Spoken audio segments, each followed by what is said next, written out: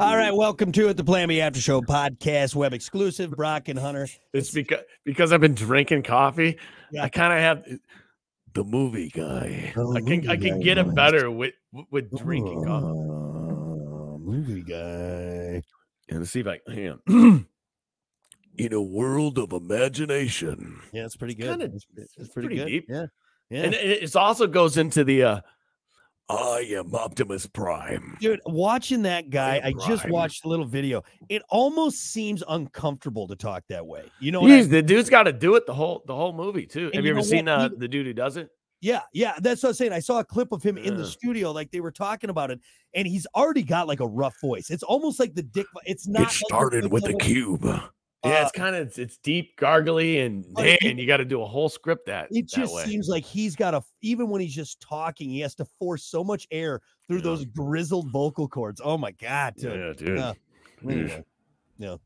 I know. I hope that my voice isn't like that when I get older, because it's I got to push. But what if you started doing it and it just stayed that way? Stuck like You're walking around talking like this all the time. Hey people guys, would be like, are you doing a bit right now? What are you doing? No, this is my voice. This is how I always talk. Like sounds like you're trying. All right, we'll say Autobots roll out for me. Roll out. Perfect. Awesome. Anyway, let's get social with what is trending today. National Hot Tea Day today. I don't mind hot tea. Ooh, fuck hot tea. You know what? It's International French Onion Soup Day. That's one of my favorite soups. God, I love French onion soup. No. Don't tell me you don't like French onion soup. No. Maybe I had the wrong one. Oh, no, I don't like the full onion. I don't like the full string onion. No. It's not that. No, French onion. You're thinking of the wrong thing. French onion soup comes in usually like that little tan and brown cup, and you got the soup in there with the like the caramelized onions, and then it's got the bread like the marble rye cut up in there, and then you got that layer of mozzarella cheese that's been baked over top. Okay, maybe I did have the wrong one then. Oh, because dude, the one I had was like, it was very bland. It was just like broth and like somebody threw an onion in there. No. Then that's shitty for dude. French onion soup. Like if I go to a place, you know who has a really good one there it's across from the theater in Coloma, maybe? No. The Friendly. Is it the Friendly? Is that what I'm thinking of? Mm-hmm. Yeah, the Friendly, dude. They got awesome French onion soup. I wouldn't doubt you. They got great food, man. Oh, so anytime good, I'm kind of going through Coloma there, and I have time, I swing through that place just to get a lunch or a quick bite. Yeah, we went there. God, what were we in there for? But anyway, we go there quite a bit, and I'll get like the baked potato and the French onion soup, and that's a fucking meal, dude. Oh, it's so good. I love French onion. See, I think why I don't have too many opinions on the French onion soup is because I always get the other one. I always get, man, if potato soup is on the menu. Yeah, I can't get any other soup. Mm-hmm. Sorry. What's your favorite soup? Man, I love like clam chowder. New England clam chowder is really good. It's a good one. The red or the white? Never remember that. French onion is one of my favorites. A broccoli cheddar's good. Yeah, it's good too. Hey, my mom's homemade potato soup with the Eckrich sausage in it. I don't know what she does to it. Nice. She probably doesn't tell me because she doesn't want me to know how much garbage is in that soup. But that's why it's so good. Yeah. I like a nice chicken and dumpling. I love soup. I could live, honestly, a soup and sandwich combo. I could eat a soup and sandwich every single day. Let's be honest. That's all we can afford anymore. That's these true. Days That's right. The hobo meal, right? I'll there. take. Okay, I'll just do the soup and sandwich. That's why, you know why? Fucking Olive Garden crushes it with their endless soup, salad, and breadsticks. Yeah.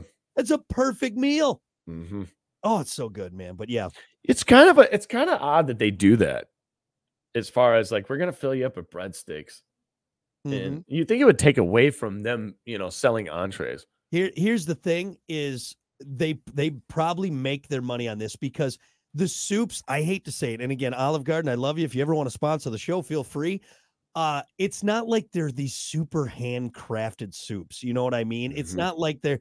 And the breadsticks probably cost a nickel to make a dozen. You know what I mean? And the salads aren't anything. It's what is soup, salad, and breadsticks? Like $11.99? Something like that, They're yeah. probably making like They're banking. You know what it is? It's bringing people in through the door. Yeah. And that's the most important. Once you get And them through the Hunter, door, here's the other thing too. Like even me, like last time I went, I was forcing myself to get like that last bowl. Most of us are filling up on breadsticks, and we get maybe 2 bowls of soup and one refill of maybe one thing of salad. We're not clearing them out of soup, salad, and breadsticks. You know what I mean? Yeah. You know what I saw on the internet? And I haven't been able to try this because I haven't been to an Olive Garden since I saw this. And maybe you know a little bit about this or something about it. It's blew my mind. And I'm going to try it next time I go to Olive Garden.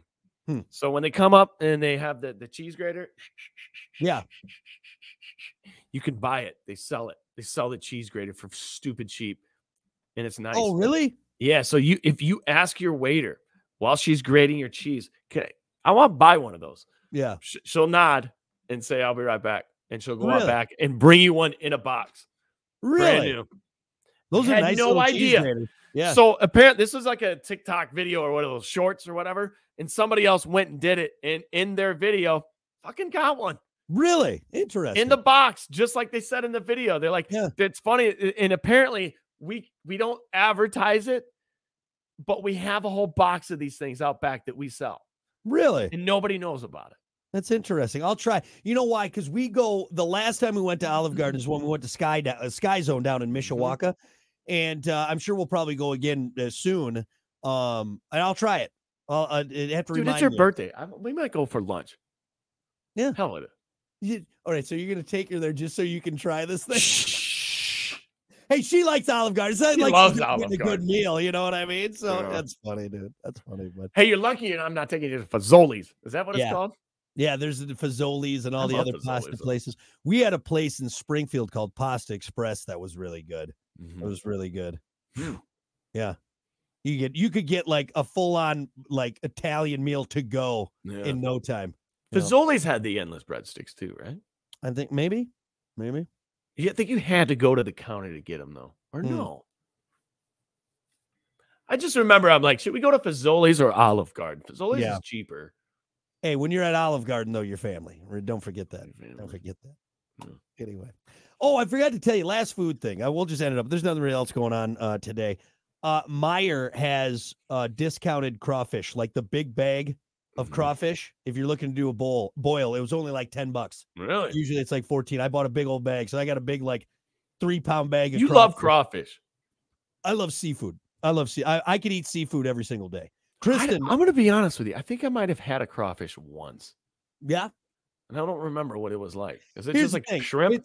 It's a lot of work. It's like a little lobster. It's a lot of work for very little meat. And you can go to like the grocery store and get the crawfish meat. But it's the experience. Like I like having like a shrimp boil is one of my favorite things with the corn, the potatoes, and the shrimp and the crawfish and whatever else you want to put in there. But I just love seafood. I could eat seafood every single day. There's a guy I saw online who there's a certain way you eat the crawfish where it's quick. So you pull the head off, right? Yep. Suck the juices out of the head, and then you get the meat out of there. You pull the meat out. So, but again, it's like, I mean, if they're big, you'll get a little bit more, but you're getting like little nuggets. You're not getting a lot. So what's it taste like? It depends on your seasoning. If you just do it plain, like in a boil of boiling water, like you cook it in boiling water with no seasoning, it's just got kind of a like a seafoody taste. You know what I mean? But I mean, everyone, if you do it right, you get that in. You get your Cajun seasoning. You get all the other stuff in there. Some hot sauce on there. That's You know, a weird thought. Why a lot of fish taste similar, right? That's kind of fishy tasting. Fish kind of tastes like fish. Why is crab the only thing that tastes like crab? Is like in its own category. It's not like in another like, oh, that's kind of crabby tasting. It kind of it's shellfish, because shrimp is the same way. Shrimp has a very distinct taste in my mind. Yeah, Kiki made a great shrimp dish last night. Oh my God, it's fucking delicious, man. But and again, the whole thing with like crab and why I don't go crazy for it, you like butter. You're eating butter, all right? You're dipping it or in the cocktail sauce, whatever you have there. But I'll eat it. You never get enough of it either. No. It's like $30 for this, and you're doing all this work to try and get that little bit of meat out of there. So right. That's why I like imitation crab meat. It's like 10% crab, the rest of it's like Alaskan pollock or something. Like that, it is though. Right. Still good. Good in that tartar sauce or a little orange in there. It looks like crab. This is tuna fish, man. But all right, there you go. That's your Plan B After Show podcast, web exclusive. We'll see you guys next time.